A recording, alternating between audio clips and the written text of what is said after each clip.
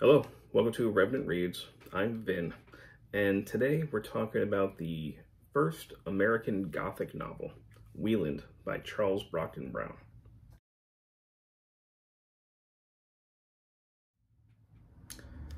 So this was the first novel, first I guess successful novel of Charles Brockden Brown.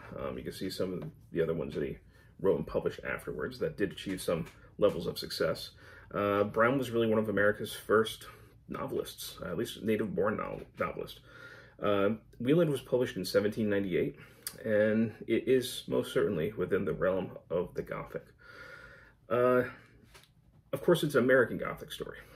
So one of the things that Brown does is transfer a lot of the Gothic tropes from the Europe, over to the U.S. So instead of crumbling abbeys, monastic houses and Gothic cathedrals, instead he has a religious zealot who builds a temple out kind of like the Pennsylvania frontier. Somebody who thought that they were going to be able to convert Native Americans and is unsuccessful in doing that. But nevertheless, it gives us at least some kind of religious Gothic structure. And he does manage to put in some things from Europe that we had seen in earlier Gothic literature and transfer it to the U.S., like a little bit of anti-Catholicism.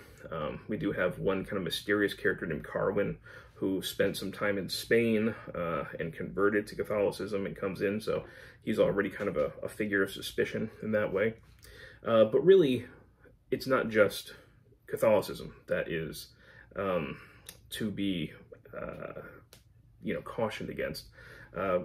There's two themes that run throughout this book, and it's inspired by a true story, which I'll talk about towards the end. But there's two themes that run through this. The first one is religious extremism.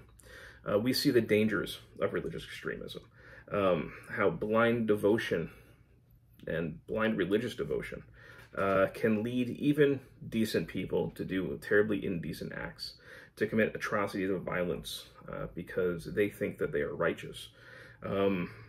We see the effects of religious extremism in a couple different characters in this. The other major theme that we end up seeing has to do with our knowledge, or the limits of knowledge. Like, what can we actually know? How much can our senses deceive us? How even reasonable minds can become unreasonable because our senses are tricked. So those are two major themes that one needs to consider when they go into this. Now, the story is largely told from the point of view of a character of Clara, who is the sister of WIELAND, the titular character. And she is recounting events, the tragic events that befell her brother and his family, and other people that she knew. And she's telling them after the fact, from her point of view, and that does become significant. Clara is a character that comes off in some instances as fairly reasonable and logical, and even brave, although there is a fine line between brave and, brazenly uncautious, which is sometimes what she is. But then she can also sometimes make very frustrating decisions, and she explains things in ways that are not necessarily clear or convincing. Now, Brown has been accused by many people over the years of being sloppy as a writer, hastily writing things, because there are things that you'll find in here that are logically inconsistent, or character motivations don't make any sense, or there's scenes that are not really clearly explained. She talks about faces down by the bottom of the stairs. You don't know what she's talking about most of the time. So there's instances there where you're not quite sure how to think about this or feel about this. And people have accused Brown of basically just being a bad writer. Now, as I was reading this, and I'm trying not to give way too many spoilers here, so I'm being fairly vague when it comes to the plot. But as I was reading it, I started getting this nudging feeling. I'm a big horror fan. I mean horror cinema, and I've seen hundreds of films where we have unreliable narrators. Where we know that the person that we're viewing the movie through, their eyes, their perception, is skewed, is flawed, is maybe mentally unstable, maybe even completely insane. And I started getting that feeling as I was going through here. But I kept thinking, okay, it's 1798 this was written. There's no way that Brown was dealing with this. However, You know, I was reading this with a nice group. We've kind of formed a little bit of an informal Gothic book club. So it's Mark from Book Time with Elvis, Greg from Another Bibliophile Reads, and a BookTube viewer, Sonia Deveni. Hopefully I'm saying your name right, Sonia. And we all, I think, had the same kind of feeling that, like, yeah, it's kind of weird, this book, you know, and it was a little frustrating at times. It's also overly written. That's one of the things. It can take Clara a long time to get to the point sometimes. But, you know, we all kind of, I think, had that feeling. But then I presented this idea, this nudging idea that I had, like, well, what if Clara is an unreliable narrator? What if there's something wrong with her? And it's not Brown's writing that's the problem. It's actually the character who is either lying or is maybe being purposely deceptive, maybe not realizing how deceptive she's being. Maybe she's insane. Maybe she's crazy, because of those two themes that I said, right? There's religious extremism, but there's also the limits of knowledge and what can we really know and how much can our senses, you know, fool us. Thematically, it would be consistent to have Clara as a character who is not right in the head, and we are trying to piece together what actually happened, because maybe she's covering up for something, or maybe she doesn't know that she's lying. She's not all there. And they all agreed when I presented that idea that it seemed almost possible, and it actually made the book a lot more interesting to us. So I started doing some research, and I did find a doctoral dissertation by was James Richard Russo, who ended up becoming a successful writer. But in 1979, his dissertation was, I think it was, what was the name of it? I wrote it down over here, whatever the name was. The Craft of Charles Brockden Brown's Fiction. And I found it on the website of the University of Arizona, where the dissertation is. And I'll leave a link down below if people want to check it out. But essentially, he says that, no, Clara is a madwoman. And that's how we should approach the fiction of Brown and his writing. He was not sloppy. He was not hasty. He was not a poor plotter. Instead, the character, you know, Brown made the conscious decision to have us see this through Clara's eyes, and not, you know, narrate this like an impartial, you know, third person. So why would he make that decision, right? Why would he do those things? Why would he put those themes that I talked about in there? And reading the dissertation, I read the section at least on Wieland. I didn't read all the other books that he was talking about. He makes a pretty good case. It seems highly plausible. Now, I'm not saying that's the only way to read Wieland. I think there's many other valid ways that you can look at Wieland, and, you know, whatever filter you choose to go through. But I will say that if people haven't read this and they want to give Wieland a try, keep that in the back of your mind. That's my recommendation, that maybe Clara is insane, okay, that she is not reliable.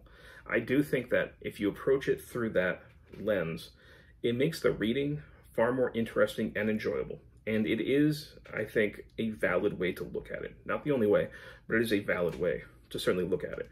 Brown didn't really write about his own writing, so we'll never know exactly what he intended. He wrote a little bit more, then he ended up kind of giving up on his literary career, and then he dies fairly young, unfortunately. But he went on to influence Edgar Allan Poe and many other American writers. So I do think he deserves the respect and the attention.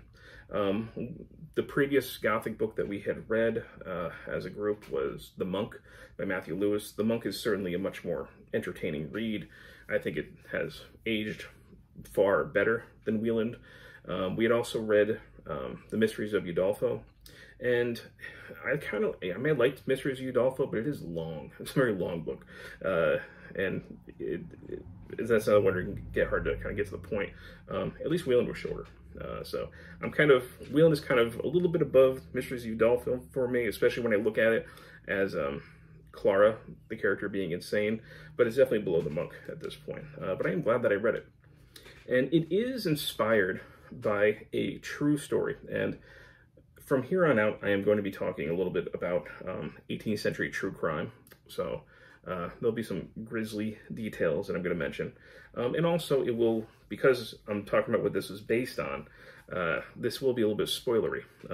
If you know what it's based on, then you're going to know a major plot event. So just as a warning, If you want to go forward, you might have some things ruined for you. But without further delay, we will continue. So this was inspired by a real-life murder that took place in 1781 in, I think, Pittston, New York, in upstate New York. A guy named James Yates, who ended up brutally murdering his family, unfortunately. He seemed to be okay and a loving father. And then one day, he's at home at night. His wife is with the baby. He's got, 3 other small children. He claims that a white light came to him and spoke to him and told him to destroy his idols. And he burned the Bible in the fireplace, and then he ended up grabbing an axe, and he killed the animals, and he destroyed their carriage. And then he started to attack his family. He had 2 young sons that he threw against a wall and a chimney and killed them both in that way. He realized that his wife had taken off with the baby, running down the road. He ended up catching up to her. I think he threw an axe at her, made her drop the baby. He ends up killing her, not with just an axe, but also with a fence post. And he kills the baby as well by throwing it against the fence. When they found her, he had put the baby on top of the mother in the middle of the road. His last child, his daughter, he found hiding in the barn, and he had her come out, and then he made her dance around the dead mother until he killed her with an axe. The next morning, he did try to go to his sister's house and kill her with a knife, but luckily the sister saw the blood all over his hands and was able to subdue him and tie him up. And then he got sent to a prison in Albany, where I think he might have escaped a few times. Now when that happened in 1781, it was not widely reported, but 15 years later, it was published in a magazine in the 1790s. And that's when Brown read about that story. And he ended up, of course, using it as inspiration for the character of Wieland. So, Yates was never sympathetic. He never apologized. He thought that what he did was right because it was righteous. A divine force had told him to do this, and he was acting basically through the will of God. So, then again, you can see where the inspiration for Brown would come from. It also did make me think of something that happened in my own local area a year before the Yates murders. I live on the side of a mountain, and if you go over the mountain and down the mountain, it's the valley, that's where one of the first American mass murders took place. A town right now is called Washington Depot. And I wonder if Brown could have possibly also known about this. It's possible that he did.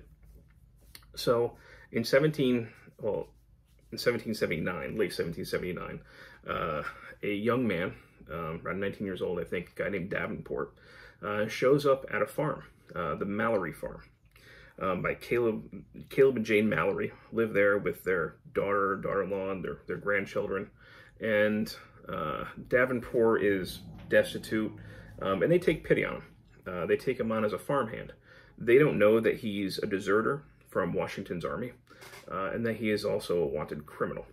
But he lives there for a few months, taking in the family's hospitality and their kindness as they clothe him and give him work and all that. But from a very young age, he had thought about murder and wanted to commit it. And he decides that he's going to kill the entire family and take their valuables. So in February, around midnight, one night, he grabs a candle in one hand, and in the other hand he has a swingle, which is it's like a wooden blunt instrument used for beating flax. And he has that in his other hand. And he goes into Caleb and Jane's room where they're sleeping with their 7-year-old granddaughter, and he starts beating her over the head with this farm instrument. It probably took him a while to die. The little girl wakes up, she's begging for her life, and she knows him by name. She trusts with this guy, and he says that he almost felt a little bit of remorse when he killed her, almost. There's other 2 young grandchildren, they come in crying. Obviously, they seem to have caught on to the fact that something is not right with their grandparents. The daughter and daughter-in-law and stuff, they were out of the house. They were away. So it was just those people inside the house. And he sends those kids back to bed, and they starts gathering valuables and burns the house down, and those kids burn alive inside the house. So Davenport flees on horseback. He ends up hiding in a swamp for a few days over near where Litchfield is, which is a town north of Washington Depot, until he's finally caught. And there's a one-day trial. He is sentenced to death. I did hear at least one account that Roger Sherman himself, one of the founding fathers, author of the Connecticut Compromise, he was part of the committee to create the Declaration of Independence. He signed that. He signed the Constitution, Articles of Confederation before that. He's a pretty prominent founding father that doesn't get enough attention, I think.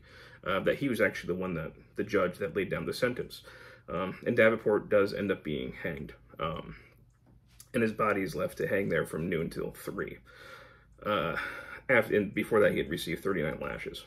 Now, when he was in prison, there was somebody who took down his confession, where he, laid it all out, exactly what he was thinking and how he did it. And that confession ended up getting pretty widely disseminated. I can very easily imagine, Revolutionary War soldiers reading the confession and having, very strange conversations about it, maybe even people that he knew in the army. So for that reason, it does make me wonder if maybe Brown knew something about this case. This case was largely forgotten until a local historian found the confession inside some papers at the University of Virginia. And that's how we know about it again. It was largely forgotten. But, it is something that Brockden Brown might have actually heard about and known.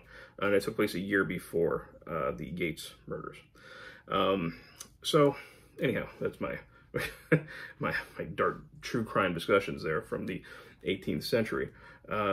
But it's something that I kept thinking about as I was reading Wieland. Just knowing that happened very close to where I live, and some similarities there with the case of Wieland and what really happened with Davenport. So anyhow, would I recommend ultimately Wieland to people? Not to your average reader, I don't think. If you really want to go into the Gothic, I would say yes. But when you do, like I said, I recommend that you look at Clara as somebody who is unreliable, and you'll have a much better time with the story. Otherwise, it's not a bad story. It's just not as strong as some of the other stuff. So anyway, those are my thoughts on Charles Brockden Brown and Wieland. If you've read it, I'd love to hear your thoughts. As always, thank you, BookTube.